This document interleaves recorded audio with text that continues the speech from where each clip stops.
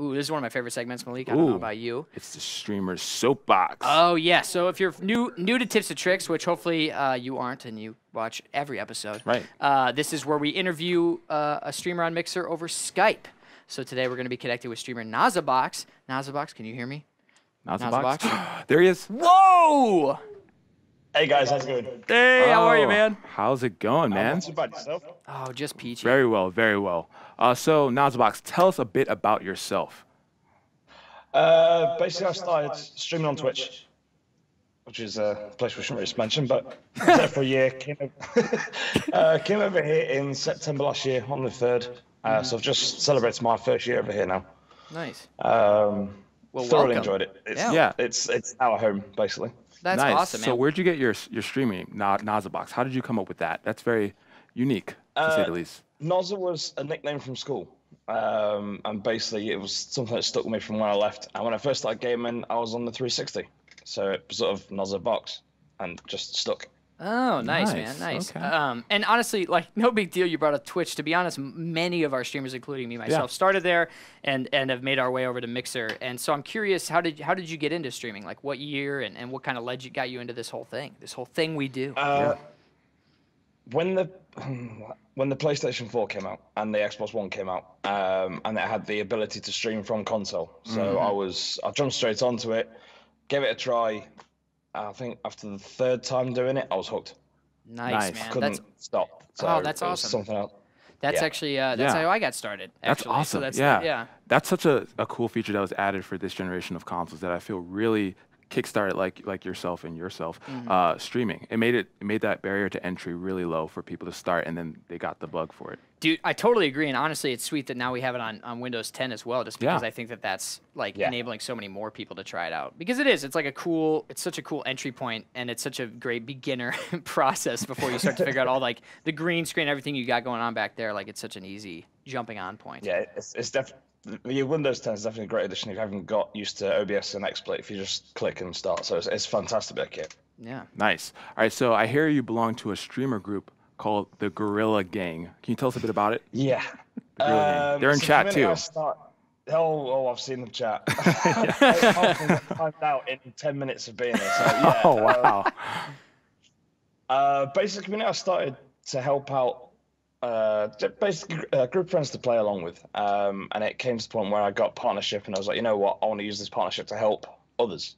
So I got people in and tried to help them with their numbers, build up the community, and just have a great time. And we've become more of a family than a stream team now, so it's great.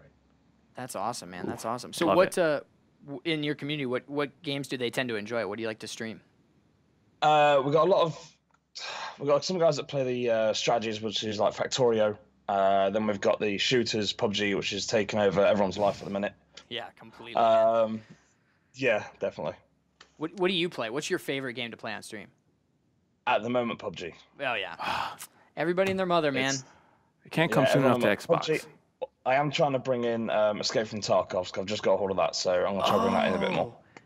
I'm so curious about that game, because like everyone... I feel like it's far less popular right now, obviously, because PUBG, everyone knows about it. But Escape from Tarkov, like, I see more and more streamers playing that. Can you explain it a little bit? Can you walk, like, because it looks awesome, but I don't quite understand it. It's like Arma, DayZ, and PUBG in one huge game. The only problem is you only have one life, so if you die in the game, you lose everything. It's a complete wipe, and you start fresh again. But you can store stuff in, you can stash it away and come back and pick up your gear. But if you die out in the field, you've lost it. Oh, that's crazy. Yeah. And do you fight real people as well, or their computers, or how does that work? Oh. It is all PvP. Interesting. There is a couple of AI, but it's a lot of PvP more than AI. Interesting. Yeah, that's another game that I see more and more on Mixer. Really? So yeah, it's interesting. But that's a PC only, so I think that's why it's not as popular as. I mean, PUBG's coming to Xbox. So that's I think why the hype is just going to keep building up. Man, I can't even catch up. I can't catch up. Dude, there's too many games. That's the problem. Too many games. There's too many games. All right, so we're inching ever so closely to the debut of Malik, the streamer, in which I'm going to become the best streamer of all time. So we have a question that we ask every week, mostly for myself. But for any streamers who are looking to get into the game, any gamers looking to start streaming, what are some tips that you can give to the viewers? Networking. Networking. Out of all things, networking. Don't go around advertising you're a streamer. Go around advertise and don't even advertise. Just go around to meet everyone. And I don't just mean the partners. I mean the lower streamers as well. Go meet them as well, because every person you meet could also be a potential viewer. So don't just go see the partners. Go see the guys that are just starting out themselves. They may want to co-stream with you as well. They may want to hang out. They may want to even be your part of your team. So definitely go see all them guys. Play the games that you enjoy, but nothing that you can get too engrossed in where you ignore your chat. You've got to acknowledge your chat. Good point. So if you play something where you're just that deep engrossed and your chat's flying, no one's going to stay.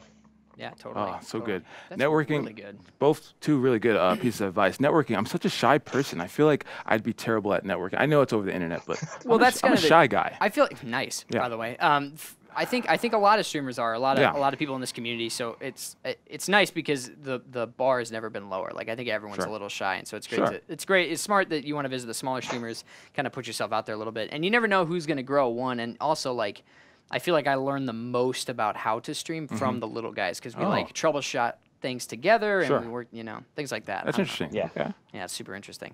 Okay, so a little off the wall question. We'll give you a little time to think on this one. Love this question. Yeah, it's a good one. It's a good one.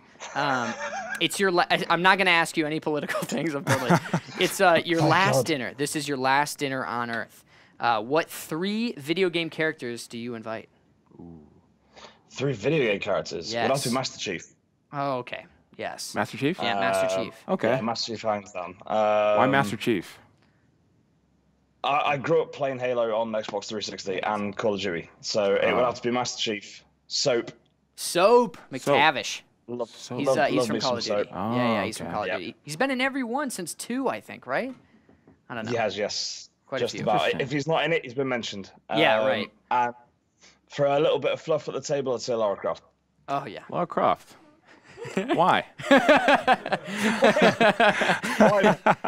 Oh, man. I love it. I love it. Yeah, self-explanatory. Yeah, I think that's a pretty good guest list for a dinner. Solid. I just want to know. I just want to hear the conversation that those 3 would have. It'd be fascinating. I don't think I could afford to host them because I imagine that they would eat so much food. Yeah, they expend so much energy. So yeah, exactly. Sure. Exactly. Oh, yeah. Well. Yeah, exactly.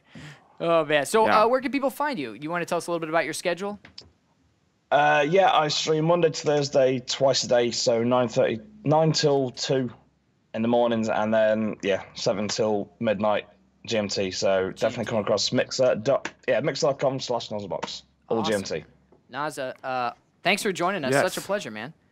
It's been a pleasure. Thank you very much for having me. Yeah, you got it. Absolutely. Everyone, give it up for NozzaBox. Yes. Make sure you guys throw him a follow as well. And yeah. Good. Smash that like button. Smash that like button.